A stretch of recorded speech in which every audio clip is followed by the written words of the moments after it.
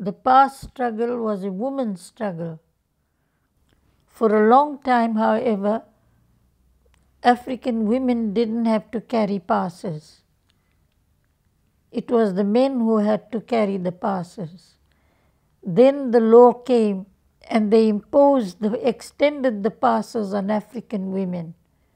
And African women protested more virulently against the pass laws than the men had ever done. I recall attending a meeting of African women where the women turned on the men who were in that hall and blamed them for the passes that were now being extended on them, the women.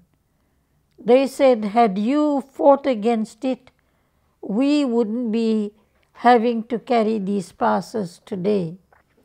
The organization that spearheaded that whole protest was the Federation of South African Women, of which I was a founding member. The ANC had its Women's League, and African women were organized.